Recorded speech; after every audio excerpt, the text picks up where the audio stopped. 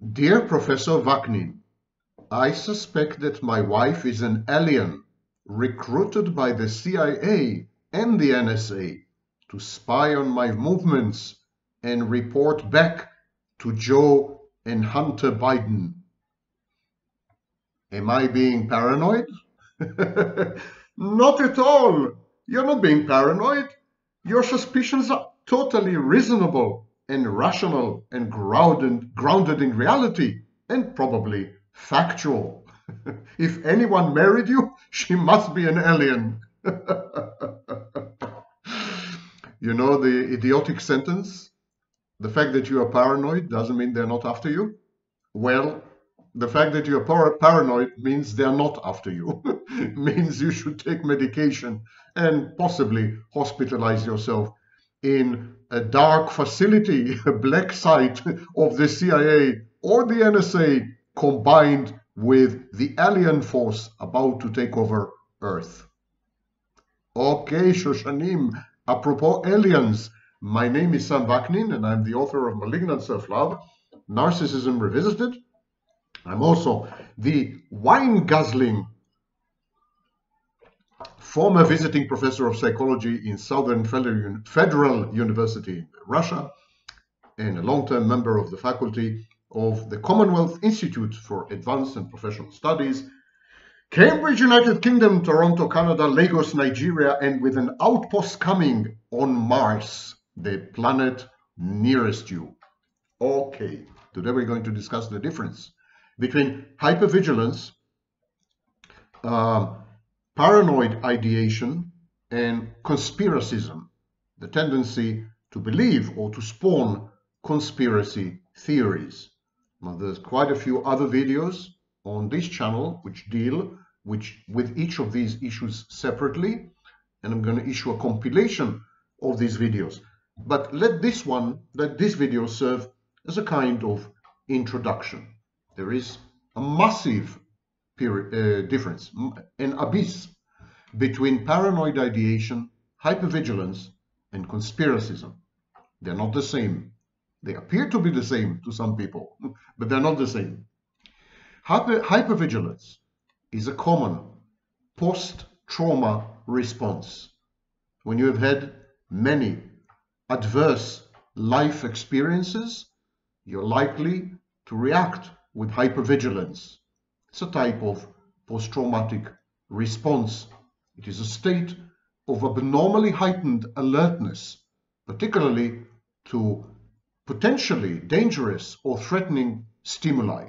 It's like constantly scanning everything and everyone for some catastrophe that is looming or doomed to happen. So it's a form, one could say that hypervigilance is the behavioral manifestation of catastrophizing. Now, hypervigilance, as I said, is very common and typical to post-traumatic responses. So it's common and typical in, for example, narcissism. Pathological narcissism is a post-trauma response. Similarly, it's common in borderline personality disorder, paranoid personality disorder, and so on. Now, apropos paranoid personality disorder, paranoid ideation. Of course, there's a huge difference between paranoia. Paranoia is actually probably a neurobiological disease. It goes hand in hand with schizophrenia. It used to be called schizophrenia paranoia. We no longer use this. The correct term is psychotic disorder, but it used to be called paranoia schizophrenia. So there's paranoia. There's a paranoid personality, including a paranoid personality disorder, and there is a much more common paranoid ideation. These are thought processes, ideas that involve persistent suspiciousness and beliefs, convictions of being persecuted, harassed, or treated unfairly and indiscriminately by others. Paranoid ideation often yields passive-aggressive behavior. But paranoid ideation is a very fancy way of saying suspiciousness. Now, paranoid ideation is a fantasy defense. It is totally invented, conjured from thin air. It's a piece of fiction. It's a narrative. paranoid ideation, to qualify as paranoid ideation, the ideas must be counterfactual.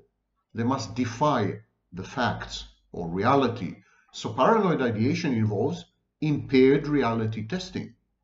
It also involves confabulation. So the paranoid ideation is creating or offering narratives that are in contradiction to established facts, or facts that any reasonable person can agree on the one hand, and on the other hand, provide a story, an organizing principle, some narrative that makes sense of the world, imbues it with meaning. Paranoia or paranoid ideation is 100% imagination. It doesn't rely on a single fact. If it does rely on a fact and extrapolates from the fact, that would be conspiracy theory. That would be conspiracism. Paranoid ideation is totally divorced from reality. And in this very limited and restricted sense, it's a bit psychotic. Now, conspiracism is the tendency to find patterns, simply to find patterns in facts and then interpret these facts to fit the pattern. This is also known as pareidolia. The interpretation of the facts is very often wrong and even risible, ridiculous, but it is always possible. As distinct from paranoid ideation, which often presents with utterly implausible and even impossible scenarios, conspiracism and the fruits of conspiracism, known as conspiracy theories, they sound plausible and even possible and even likely. And conspiracism is a psychological tendency to develop conspiracy theories, and it involves, therefore, creativity and imagination. Now, reality testing in conspiracism is very interesting because in some respects the reality testing is impaired. The conspiracy theorist does not perceive reality properly as the vast majority of other people do. He sees patterns where there are none. He sees hidden causes, ulterior motives, occult agendas. He confabulates on the basis of these appearances or facts. So, on the one hand, there's impaired reality testing. On the other hand, conspiracism involves the accumulation and aggregation and organization of facts. Conspiracy theories are based on facts. Now, these facts are put in the wrong order and in the wrong pattern, in the wrong structure, and so they yield conspiracy theories, but these are still facts. So conspiracism is distinct from paranoid ideation. Paranoid ideation is not fact-based, and the reality testing there is totally short. Conspiracism is fact-based. It's just that the way the facts are perceived and then ordered and then interpreted is utterly wrong. Now, hypervigilance is a hybrid between paranoid ideation and a conspiracy theory. This hypervigilance involves a conspiracy theory. I am the center of attention. I'm the butt of mockery and derision and ridicule. I am the topic of gossip. This is hypervigilance. It involves what we call referential ideation, ideas of reference. And so, in some respects, there is hypervigilance involves elements of paranoid ideation, but these elements are then taken, mixed with facts, and they yield a conspiracy theory. So let me give you an example. You enter a room, you're hypervigilant. You're hypervigilant because you're traumatized, you have a history of trauma, and you developed hypervigilance as a trauma response. You enter the room, you scan everyone in the room. This is fact gathering. You're gathering facts. You notice that some of them are laughing at the corner, looking at you. That's also a fact. So in this sense, the whole thing is fact-based. But then you generate a conspiracy theory. They're laughing at me because they're looking at me. This is the outcome of hypervigilance.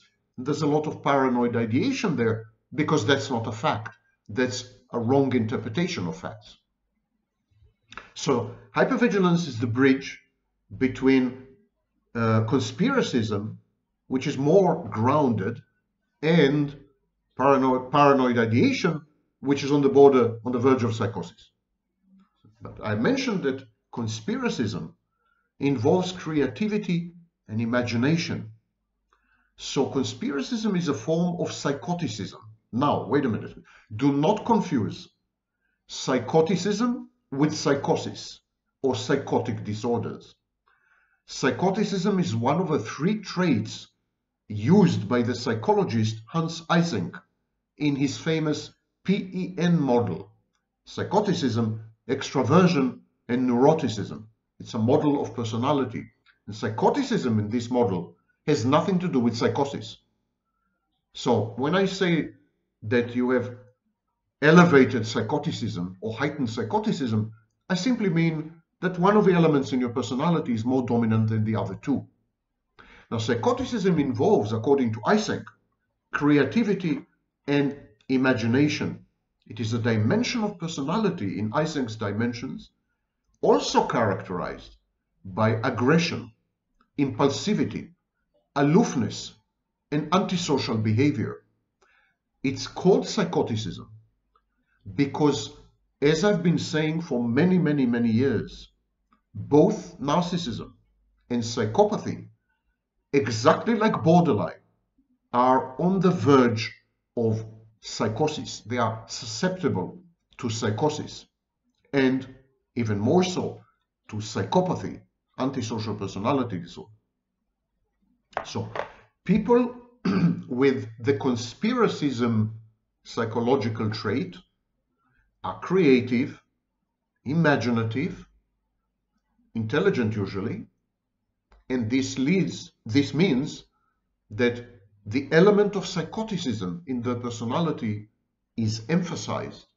But unfortunately, psychoticism also goes hand in hand with antisocial aspects of behavior, including aggression and impulsivity.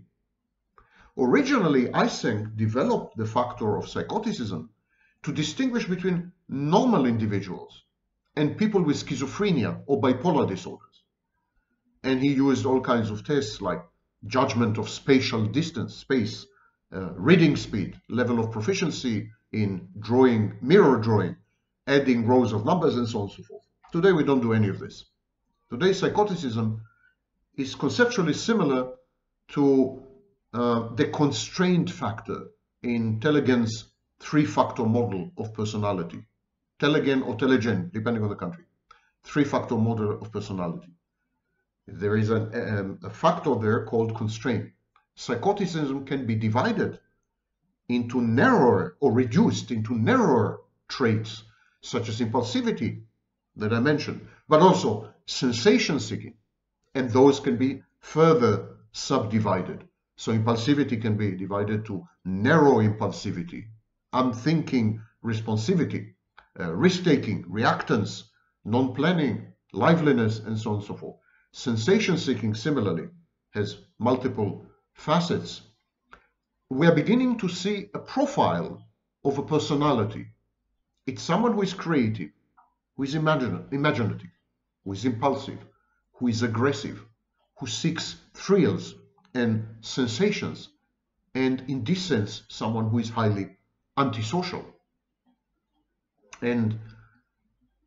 But at the same time, this kind of person is highly creative and highly imaginative. One could even say artistic. Now this is, may I remind you, we're discussing the psychological trait of conspiracism. But you remember that conspiracism is at one end of the spectrum. And there's a bridge of hypervigilance, which leads to paranoid ideation. So it all starts with a tendency to develop conspiracy theories, to suspect the environment, other people's behaviors, motivations, agendas, etc., etc. Suspicion is at the core of all this.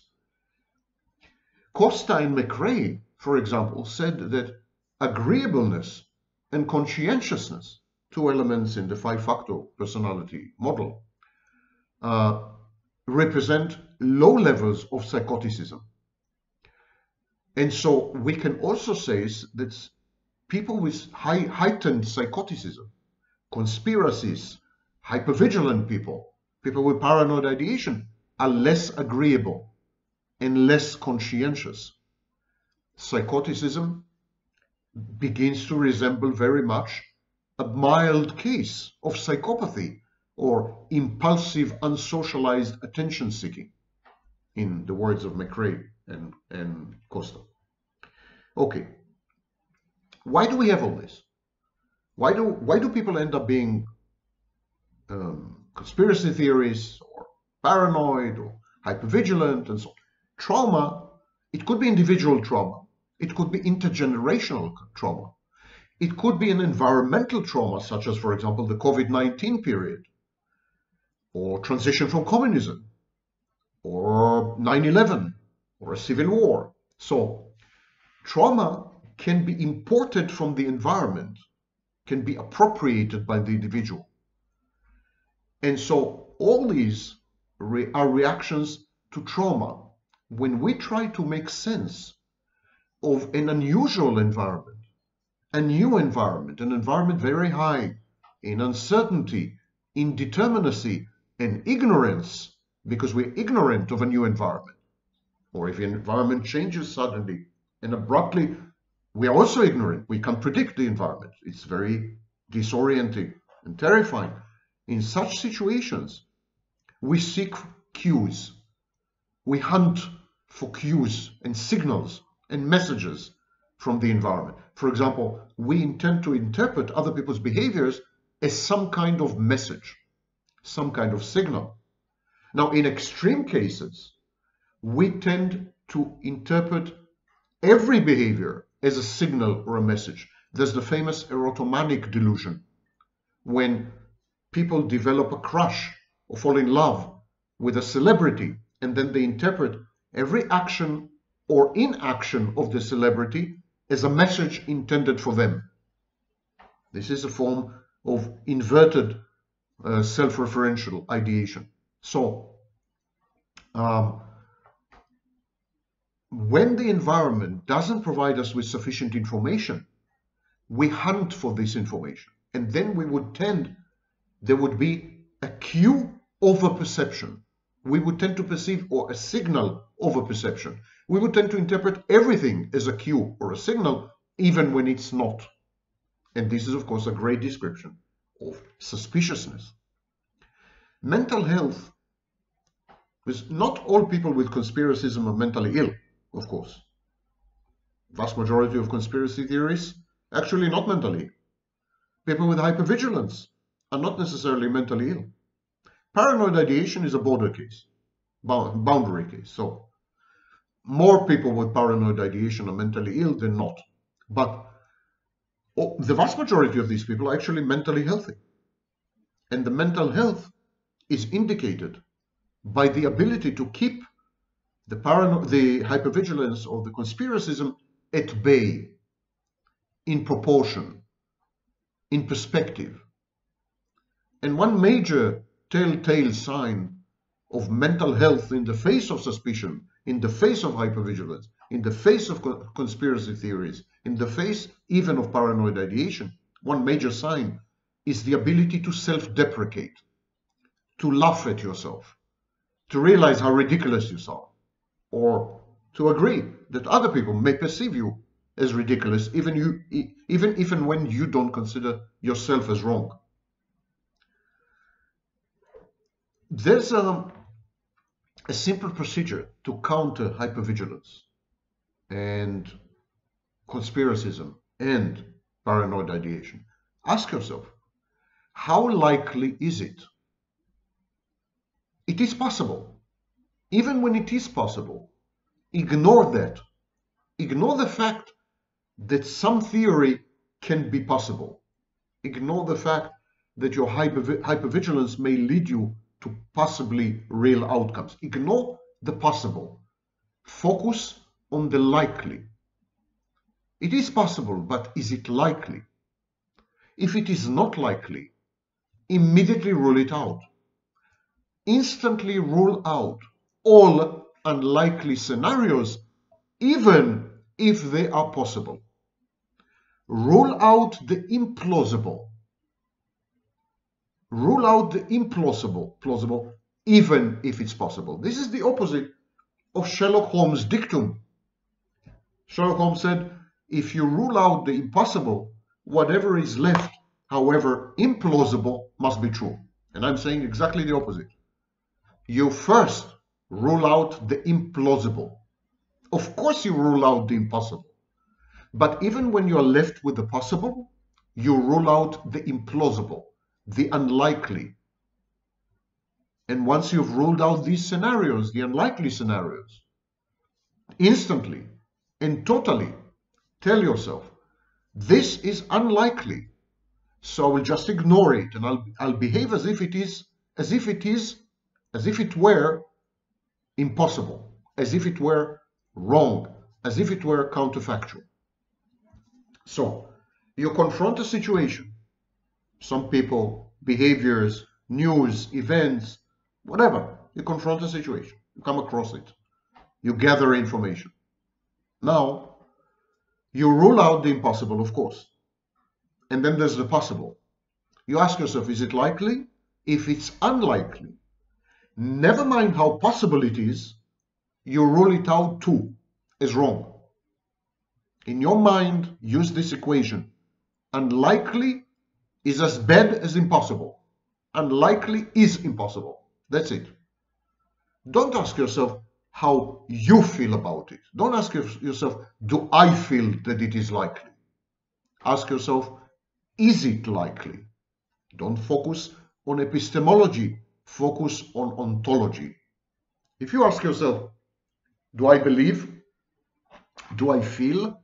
Do I think that this is likely? You might get the wrong answer because sometimes we want things to be true. But if you behave as a scientist would, you observe and then you say, is it likely? Would others find it likely? Then you're far likelier to get a likely answer, a correct answer. If the vast majority of people you can think of would consider something unlikely, consider it unlikely too, and then rule it out as impossible. Simple rule. I used to have a friend, and he would say, if 3 people tell you you're drunk, go to sleep. That's the cure to hypervigilance, over-suspiciousness, conspiracy theories, and of course, paranoid ideation. Now, are you sure I haven't been manipulating you and planting in your head all kinds of ideas which will blossom later and take over? Of course you can't be sure, because you are paranoid and hypervigilant and conspiracy theorists. Goodbye.